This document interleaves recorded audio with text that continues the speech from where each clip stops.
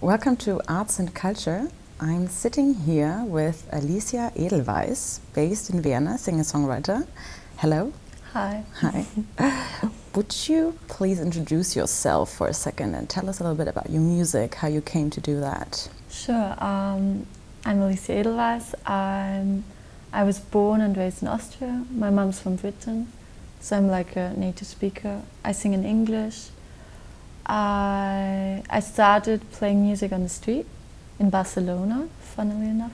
I started like busking there while I was traveling, and then I was just like tramping around, and one day I came to Portugal and I started writing songs, and then I realized that that's what I want to do for the rest of my life.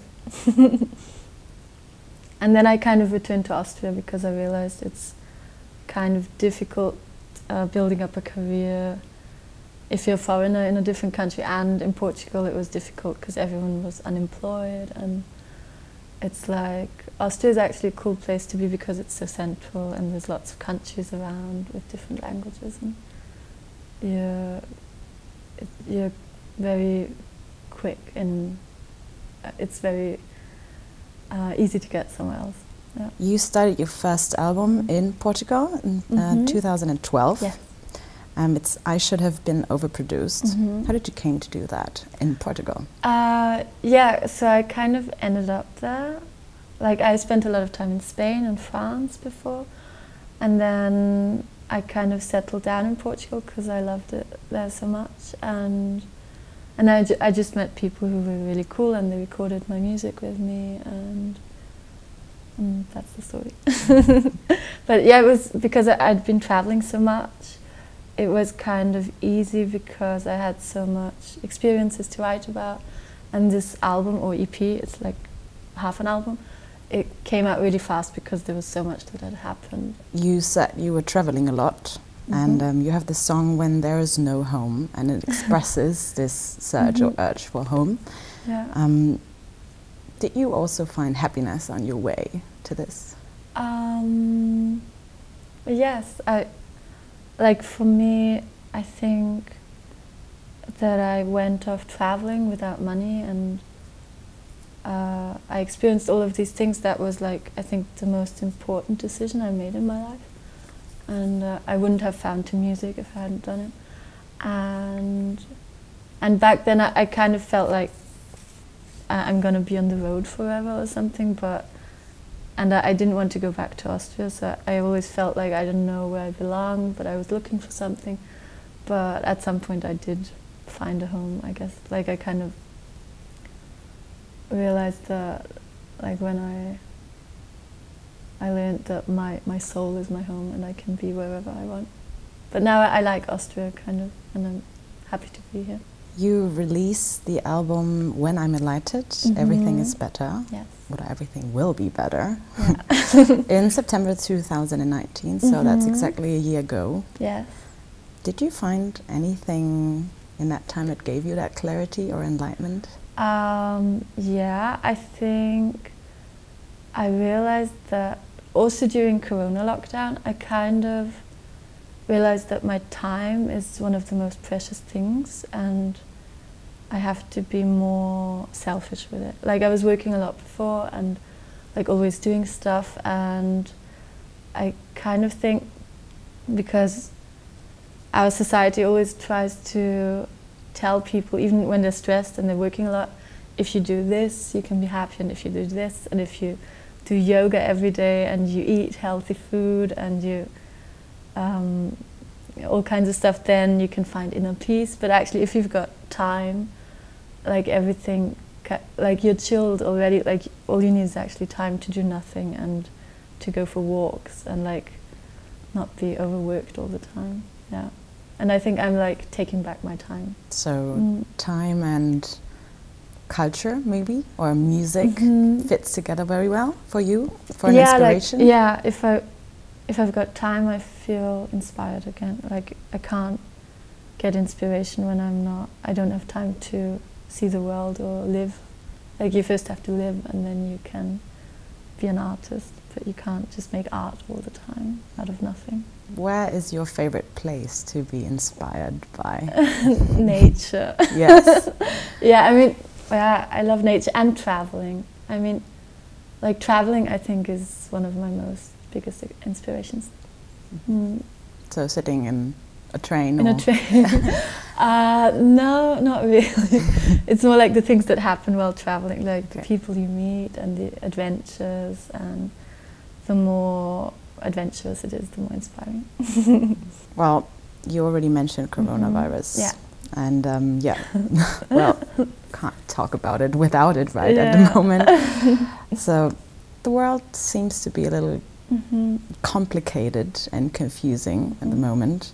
And it's not only because of Corona, of course, but definitely that. And, well, do you see some kind of a change coming along, also in your art, music, for example? Yeah, I feel a lot of change right now.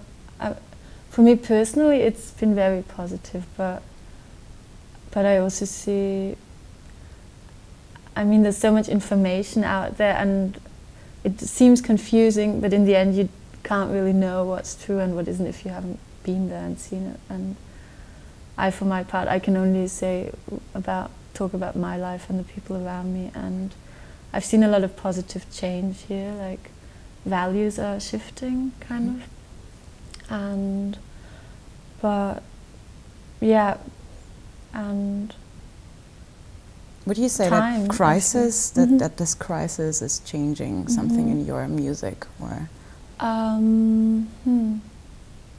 think the crisis. I haven't been. Well, yeah, I guess it's the time thing again. I've got more time. I like just to do nothing, and although I've been working a lot again, like things are starting again.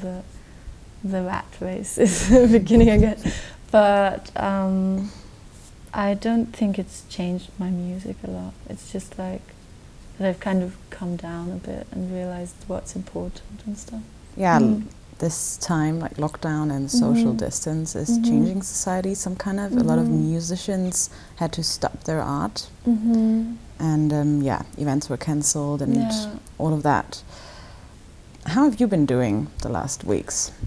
You already said you have more time now, so... I don't know, for me everything's so positive, I can't complain. I don't know everything. I don't know why, but my life, it's worked really fine and perfect actually. But I don't think all of the things that are happening are cool, like all of the restrictions, or children aren't allowed to sing in school because of Corona, for instance. Why? Because of infecting, because apparently through singing the virus can spread more or something. I don't know, but I feel there's a lot of change happening, but I don't trust the media, and I don't trust the government. And I think like people who didn't trust the government before shouldn't trust them now just because of the virus, because there's so much fear around, and I still don't believe that the government is necessarily acting in our interest. Yeah. So what could we do against that, or you as a musician? Yeah, like during Corona, like there was one point when I thought, okay, like there's so much information, like there's like, I feel like the media is trying to separate the people, like there's so much anger from one part to other people who don't care about the virus, or those who really care. It's like split into right? And I try to avoid the subject, talking with people, because I don't want to judge anyone for anything, and I don't want to, we're all in this together, and I don't want to amplify this splitting. And at one point I thought, okay, what can I do? Is it so important that I know what's true, and I say this is my opinion, and yeah, I believe in this, but in the end I thought I really don't know what's true, and no one can know it. Like I don't know if the figures are right. I mean, it could be or it could not, and I'm just here to make music and bring light to the world. And that's actually all that I can do to make a better place. Yeah. Yeah. So it doesn't affect your music, as you already said. But no, maybe. Well, yeah, like if I would be full of fear, like I don't think I could make good music. So I tried to not let myself be influenced by that. Yeah. Leave it the way it is. Yeah. See. Yeah, your music combines very. How can I say? It's heavy, but at the same time very light. And the virus teaches us some kind of that we are all vulnerable and moral. Yeah. So that is in our society at the moment. And other people have fear. Other musicians maybe have fear. How do you think they could work together to carry this away, to get over it? I really don't know, to be honest. I mean, death. I don't think death is something to be afraid of, actually. And I can't honestly feel.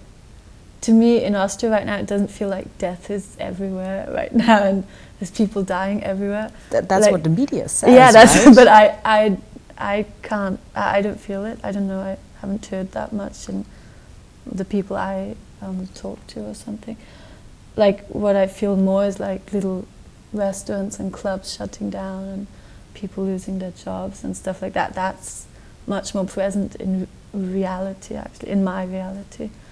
So I guess I don't really know what to do. I guess solidarity with people who are being really affected by this, and like talking with each other and not splitting. Just because, and accepting if someone has a different opinion and not like this black and white thinking that's happening right now. That's kind of the essence of art, as I would say. Yeah. Like combining different kinds of people together to be for one thing, avoiding this crisis or whatever it is. So music and art could help in that. Would you? Yeah, I think artists, like the mission of artists is to like see the bigger picture and not like get too involved in these. And don't split up. Yeah. Yeah, totally. Like in the end, I'm very positive about the future. But yeah. You're very positive. That's good. Yeah, I'm really positive. I don't know. I feel there's a lot of cool things happening as well.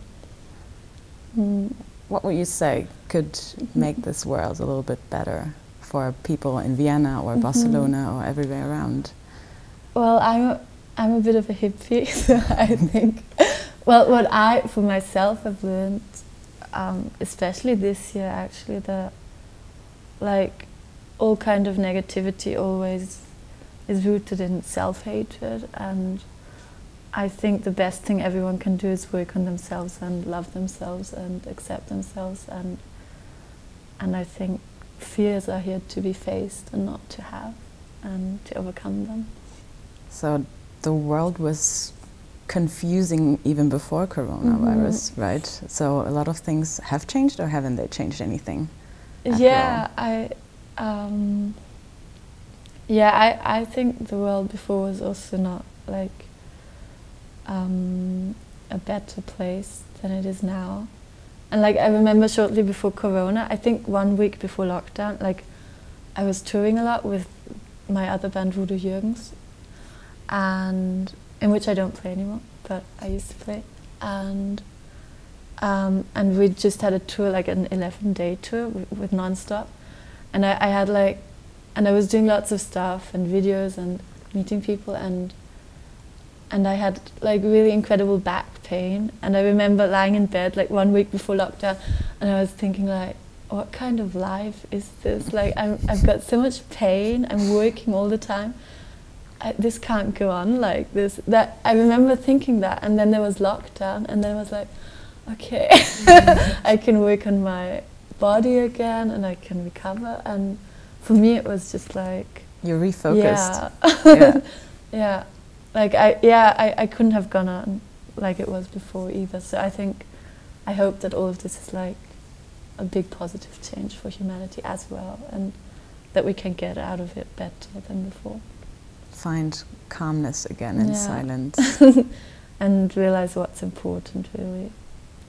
Your health and your happiness. It's a very nice closing sentence.